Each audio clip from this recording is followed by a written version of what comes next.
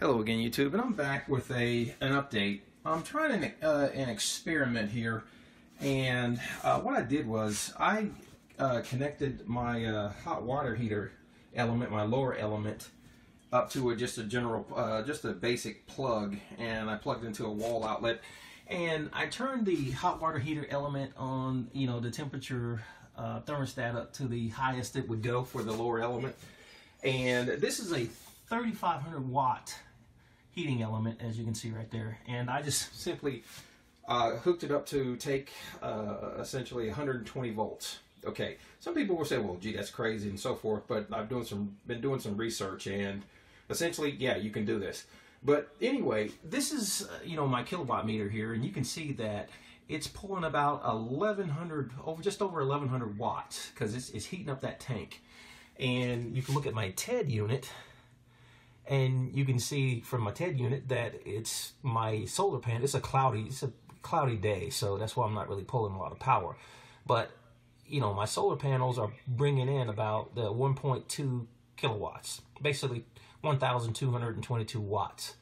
And you can see the utility is negative 156, meaning I'm actually using that. I'm buying that back from the utility. So for the most part, right now, I am heating my water heater with solar. So what this means is, like, that negative 158, well, my refrigerator and my freezer are still plugged in. So that's, generally where that's coming from, in addition to the 1.2 kilowatts.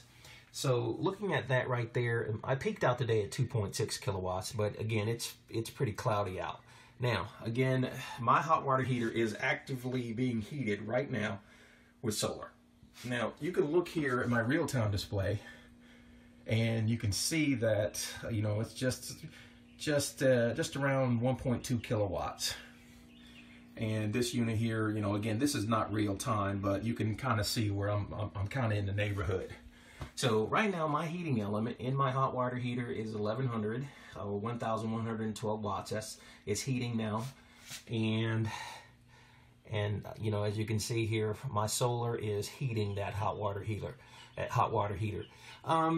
got to give credit where credit is due. I mean, I was inspired with the idea to do more research from Enraj, and he's got the device that, and you should check out his channel or his website, Enraj on YouTube, and his website, techluck.com. I'm sure he's got links on his YouTube channel for you.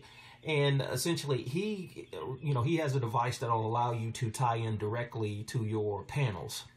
And, but my panels are connected to a microinverter, so I don't really have that luxury to do that. But I just said, I decided to get an old power cord that I wasn't using anymore, and I just simply connected it to the water heater. I went online and I did some research, and I saw the wiring for it, and they also say that it can be done without harming the thing. So essentially, that's a 3,500 watt element, and I just simply chose to not put 3,500 watts to it, but just, as you can see, just 1,100 watts. And think of it this way: what would happen if I just, for 6 or 7 hours a day, my solar panels on a cloudy day can produce 1.2 kilowatts. Imagine what they will produce on a good day. So, and this is a way, I can actually, put my excess power into my hot water heater. And so it works great. I'm going to go and I'll clean all of this up, and, I'll go to Home Depot, maybe get a longer wire or something like that, and, make it look a little neater. But anyway, I think this is absolutely awesome. And as you can see, 1.23, 1,230 watts, so 1.2 kilowatts. And I'm only buying 136 watts from the utility. And so if I had a really, really bright sunny day, I wouldn't be buying anything from the utility. So even to hot water, to handle this beast. So what does that mean? In an AC coupled, setup like I have, if there was no power whatsoever, it would not affect me. If on a bright day, I can actually heat up water without worrying about it. So And this thing is heating up water right now. And this is absolutely awesome. I mean, the things you can do with solar power and a few extra panels on your roof. So essentially, when that thermostat reaches the highest setting, I mean, as far as from a temperature standpoint, it'll turn off, and it'll turn off the heating element, and guess what? I will have hot water. So what does that mean? This one, the upper element is still tied into, you know, here. As you can see right now, I've actually got this thing turned off.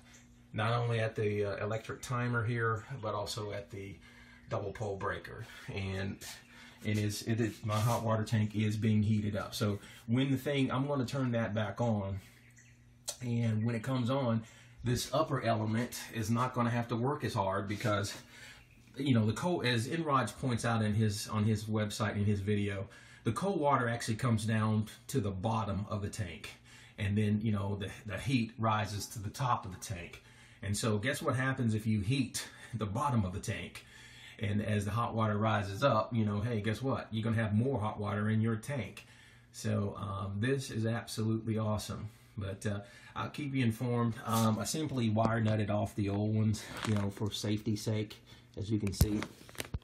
And if you look right here, I got the element on the hottest setting, so that, you know, hey, you know, yeah, it's going to be hot. The water is going to be absolutely hot. But, you know, then again, I'll just let, you know, the folks know in my home that, hey, you know, you're going to have to you're going to have hot water, so be careful and turn it on, you know, turn on the cold water as, you know, as judiciously as possible. But, you know, hey, we want hot water, right? So anyway, YouTube, I'll keep you informed. Everything is good to go. Again, it says good go 1.2. Okay, I guess my freezer kicked in, so I'm buying 300 watts from the utility, which is fine. That's 300 watts, but again, I'm utilizing over 1100 for my solar. So if you look right there, 1.2 versus 1.1. So guess what? That hot water tank is being heated with solar. All right, take care, YouTube.